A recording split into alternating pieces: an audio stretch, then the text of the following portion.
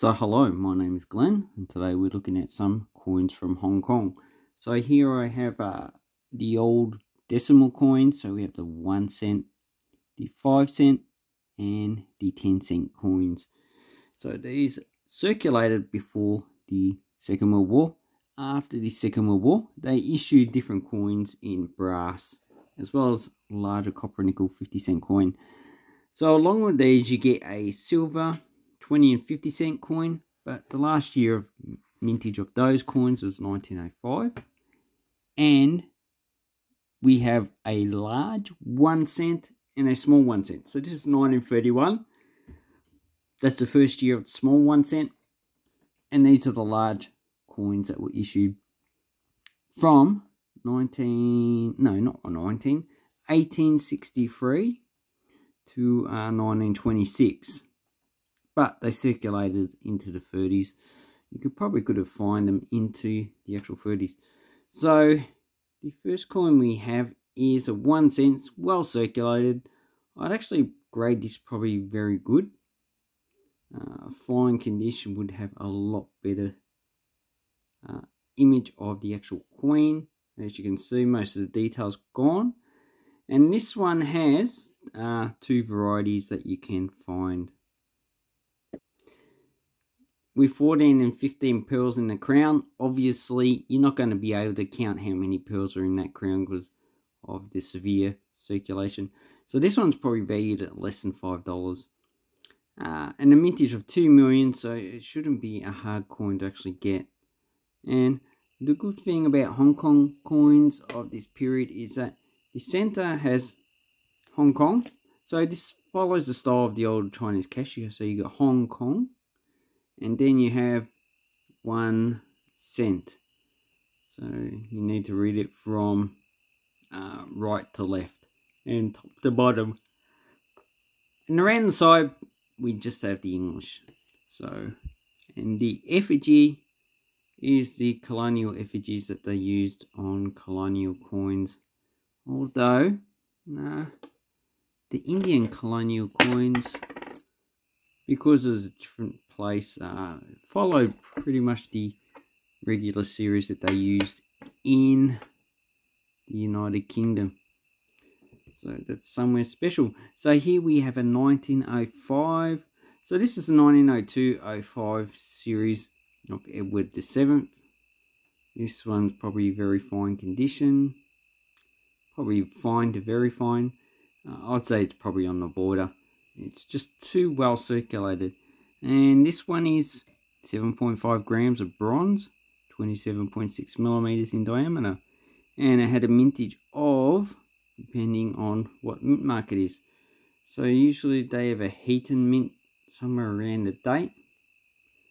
So I don't see that. So this seems like the unmint mark coin, which has a mintage of 2.5 million. So you need to check to see if there's a mint mark anyway. But on Hong Kong coins, usually the mint marks either around here or around here. So this one's one of the lower minted coins, but still in this condition, you're probably talking about $5 to $10. Yeah, that probably covers the actual purchase of the whole lot. Then we have a 1924 coin. So as you can see, this one is starting to get some toning on it. It has some gunk on it. So this is the 1919 to 1926 series. And this is the last series of the large coin. This is probably in fine condition.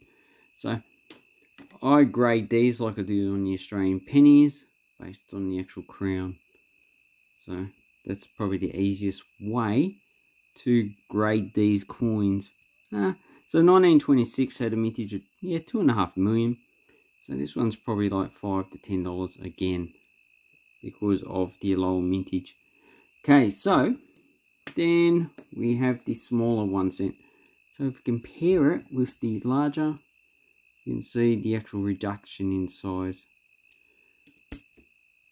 And this coin had the same design as the previous coins, except this small size, and the weight of this coin is 3.94 grams.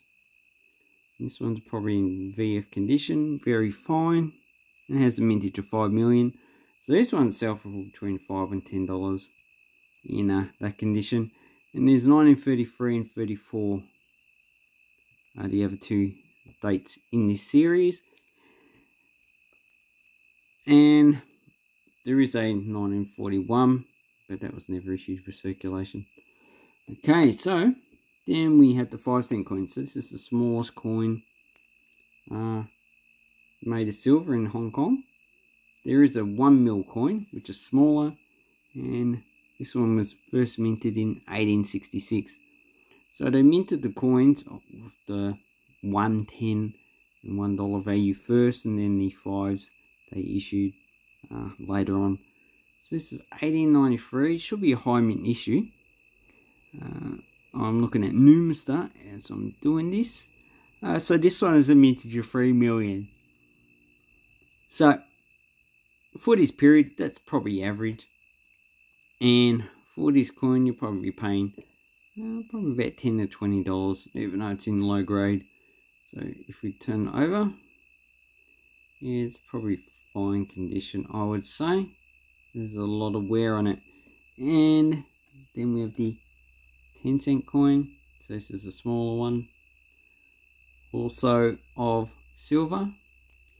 And there's a curious thing about these Hong Kong coins at the time.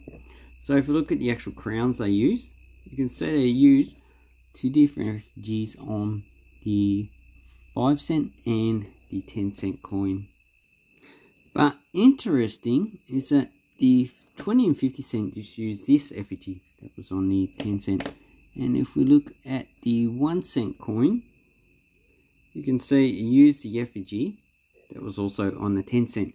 So in this time period, they used two different effigies for the coins of Hong Kong. For Queen Victoria, the later monarchs, they didn't distinguish between the different effigies. So that's the first time I've actually come across two different effigies of an English monarch on the same coins at the same time. Well, you know what I mean. So the mintage of this 1897 coin is 23.5 million. Shouldn't be too hard to get in this grade, which is fine. It's going to be very easy to get. It probably costs probably about $10. Then we have 1935. So this one was also issued 1936, and it's a small copper nickel coin, similar in size to the previous silver coins, but they're both 18 millimeters and roughly 2.6, 2.7 grams. So, and the milling, the silver coin is a little bit thinner because silver does have a higher density than copper and nickel. And the mintage of this one is 10 million. So you're probably paying about $5 to $10 for that coin. And here we have the 1938. So this was first issued in this size. So this is a 20.5 millimeter in 1937. So really, they've issued 35, 36, then 37, 38, 39. And this is just a nickel coin. So they went from silver, copper, nickel to nickel. Nickel's a lot more expensive than silver. And this one is a mintage of 7.5 million. There's a 1939. You've got two Heaton and Cayenne mints, both 5 million each. If you don't know what Cayenne, it's the King Norton Metal Company. They no longer produce actual coins. And they changed the actual milling from a milled security edge. And this one's also probably about $5 to $10. And this issue is the last issue until 1948. So really there was a 9-year hiatus in which they issued Japanese military currency, and then afterwards they just had the 1, 5 and 10 cent banknote. Anyway, hope this helps you with your Hong Kong currency. I actually quite like them. even though they're well circulated, it's just full of history. Currency is like that. Anyway, I'd like to say thank you very much and have an awesome banknote and coin collecting time. Thank you and goodbye.